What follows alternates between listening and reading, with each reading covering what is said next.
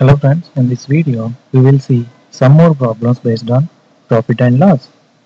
So let us consider if the cost price of 12 pencils is equal to selling price of 8 pencils. Selling price of 8 pencils. So find the gain percentage. We have to find the gain percentage. Okay. So the cost price of 12 pencils is equivalent to selling price of 8 pencils. Then we have to find the gain percentage. Okay. So let us assume the cost price of each pencil. The cost price of each pencil equivalent to 1 rupee is 1 rupee. So then consider this one, the selling price of 8 pencils.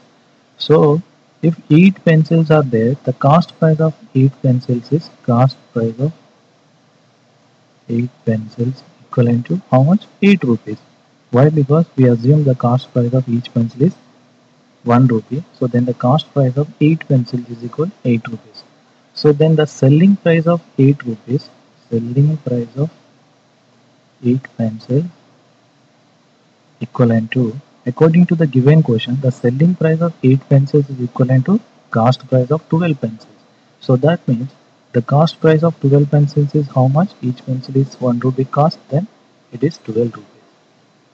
So if you see these two statements, whenever he is buying 8 pencils for 8 rupees. But whenever he is selling 8 pencils for 12 rupees. So if you observe this one here, the selling price of 8 pencils is greater than the cost price of 8 pencils. Okay. So that means there is a gain is there. So the gain percentage is given by gain by cost price. So here the cost price is 8 and the gain is 12 minus 8. So that is 4 into 100. So 1 by 2 is equivalent to 50% gain is there. Okay, 50% gain is there. So I hope you got this one. So we will see one example, another example, same like this question only. Okay. So for example, so the cost price of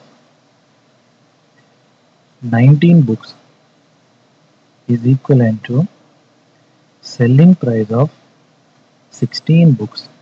Okay, selling price of 16 books. We have to find the gain percentage. We have to find the gain percentage, right? So let us assume the cost price of each book is equal 1 rupee. Okay, 1 rupee. So in this case, the cost price of 16 books, okay, cost price of 16 books is going to be cost price of 16 books equivalent to 16 rupees. Okay, and then the selling price of 16 books equivalent to selling price of 16 books is equivalent to cost price of 19 books. The cost price of 19 books is going to be 19 rupees. Okay, so the cost price of 16 books is 16 rupees and the selling price of 16 books is 19 rupees.